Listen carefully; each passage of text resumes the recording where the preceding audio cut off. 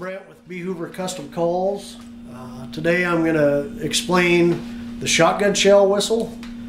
Recently I posted some information about it and talked about the changes I had made in the appearance and also in the volume and the pitch of the calls. A little more clarity built into the call. Each shotgun shell whistle looks exactly like a shotgun shell, has a brass end on it. The wedge on the top, I actually carve it so it looks like the crimping at the end of a shotgun shell. In the side of this call, there is a lanyard groove. The rounded portion is actually the front end of a duck's breast, and above that is his head. For those that follow my calls, they know that every one of my calls has the profile of an animal of that call built into the negative imaging. So if you hold this up to the light and look at the image beside it, there's actually a hidden duck into the side of this. There's two holes. The top hole is where your sound comes from. The bottom hole is what will change your pitch. And to me, the whistle, it's one of the most underutilized calls in waterfowling. There's so many ducks out there that don't necessarily quack. Teals, widgeon, pintail, they whistle, and this is a confidence builder, especially that mallard drake. You hear a lot of guys quacking all the time. That little bit of mallard drakes, you can call it a drebe, I've heard it, grunt, groan, whatever. That sound that he makes, that's just a confidence within your spread. Quick demonstration of this. We're going to do a teal whistle. Teal, you want to start it off, you're going to say either tot or tut.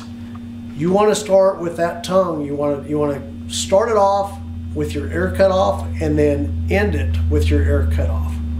If you just blow into it, it's going to sound like a regular old whistle.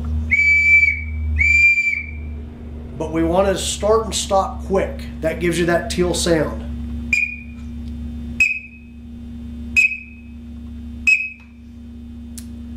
A widgeon is a 3-note call. The second note of a widgeon is emphasized. So you're going to go toon, toon, toon. You're going to go up on that second note. Nothing covered again. That's your widgeon. Now, pintail, you're going to cover this second hole, and that's where I say it'll change the pitch of that call. This will bring the tone or the pitch down, and then you're going to flutter your tongue as you're blowing into it. You're going to twirl or flutter it. So you'll do that into the end of it.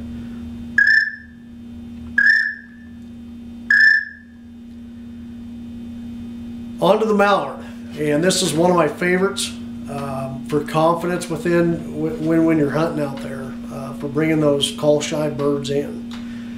Mallard drake, you don't cover anything, just like you would call for your teal, but this time you're going to blow into it and hum. That being said, you want to hum as low as you can in pitch. You go too high, and I speak fairly high, you want to get down as low as you can when you blow into that call. So instead of you're going to go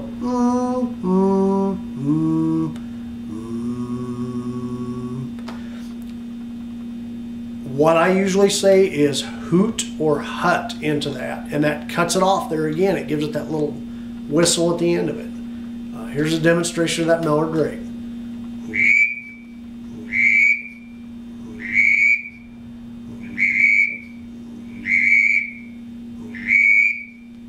So that's your mallard. That's a breakdown of the calls. I want to thank everybody for their interest in Hoover Custom Calls and in the shotgun shell whistles. Thank you.